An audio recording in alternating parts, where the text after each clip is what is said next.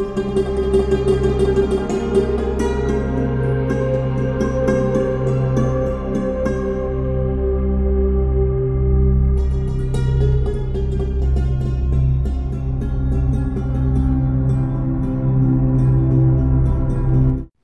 اللہ الرحمن الرحیم۔ السلام علیکم دلچسپ دنیا کے دیکھنے اور سننے والے معزز احباب۔ ناظرین گرامی، آج ہم بات کریں گے سیدنا حضرت سلمان فارسی رضی اللہ تعالیٰ عنہ کے بارے میں۔ دوستو، سیدنا سلمان فارسی رضی اللہ تعالیٰ عنہ رسول اللہ صلی اللہ علیہ وآلہ وسلم کے مشہور اصحاب میں سے تھے۔ ابتدائی طور پر ان کا تعلق زرتشتی مذہب سے تھا، مگر حق کی تلاش میں ان کو اسلام کی دامن تک لے آئے۔ آپ کئی زبانیں جانتے تھے اور مختلف مذاہب کا علم رکھتے تھے۔ نبی پاک صلی اللہ علیہ وآلہ وسلم کے بارے میں مختلف مذاہب کی پیشنگوئیوں کی وجہ سے وہ اس انتظار میں تھے کہ سیدنا محمد صلی اللہ علیہ وآلہ وسلم کا ظہور ہو اور وہ حق کو اختیار کر سکے۔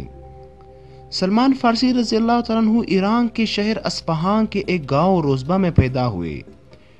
آپ کے والد کا تعلق زرتشتی مذہب سے تھا، مگر سلمان فارسی رضی اللہ تعالیٰ عنہ کا دل سچ کی تلاش میں تھا۔ پہلے آپ نے عیسائیت اختیار کی اور حق کی تلاش جاری رکھی۔ ایک عیسائی راہب نے انہیں بتایا کہ ایک سچے نبی کی آمد قریب ہے، جس کا تذکرہ پرانی مذہبی کتابوں میں موجود ہے۔ اس راہب نے اس نبی کا حلیہ اور ان کی ظہور کی ممکنہ جگہ یعنی مدینے کے بارے میں بتایا، جو اس وقت یثرب کہلاتا تھا۔ یہ جاننے کے بعد سیدنا سلمان فارسی رضی اللہ تعالیٰ عنہ مدینے جانے کی کوشش شروع کر دی۔ مدینے کے راستے میں ان کو ایک عرب بدوی گروہ نے دھوکے سے ایک یہودی کے ہاتھ غلام کے طور پر بیچ دیا۔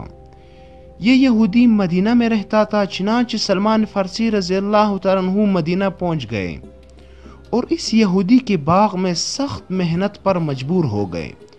کچھ عرصے کے بعد جب آپ صلی اللہ علیہ وآلہ وسلم مکہ شہر سے ہجرت کر کے مدینہ آئے تو سلمان فارسی رضی اللہ تعالیٰ عنہ نے ان کی خصوصیات سے فوراً پہچان لیا کہ یہی اللہ کے سچے نبی ہیں۔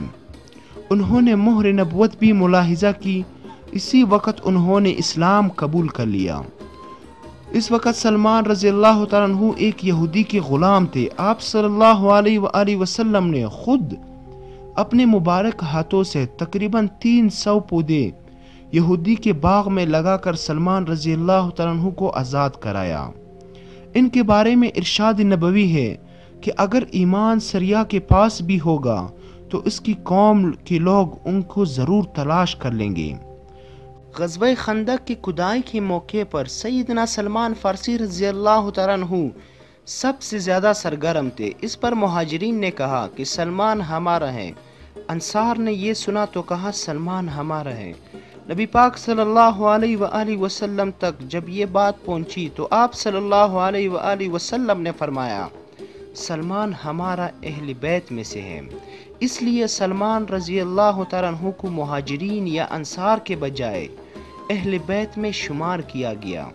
غزوہ خندق کے دوران جب مسلمان شدید خطرے میں تھے، سیدنا سلمان فارسی رضی اللہ تعالیٰ عنہ نے مشورہ دیا کہ مدینے کے ارد گرد خندق کھودی جائے۔ چنانچہ خندق کھودی گئی، جس نے مشرکین کو حیران کر دیا، کیونکہ یہ طریقہ اس سے پہلے عرب میں استعمال نہیں ہوا تھا۔ دوستو، اس ویڈیو کو زیادہ سے زیادہ شیئر کریں اور ہمارے چینل دلچسپ دنیا کو سبسکرائب کریں اور ساتھ ہی میں بیل آئیکن دبانا نہ بھولیں تاکہ نئے آنے والے ویڈیو سے آپ آگاہ رہیں۔ تب تک کے لیے اللہ حافظ۔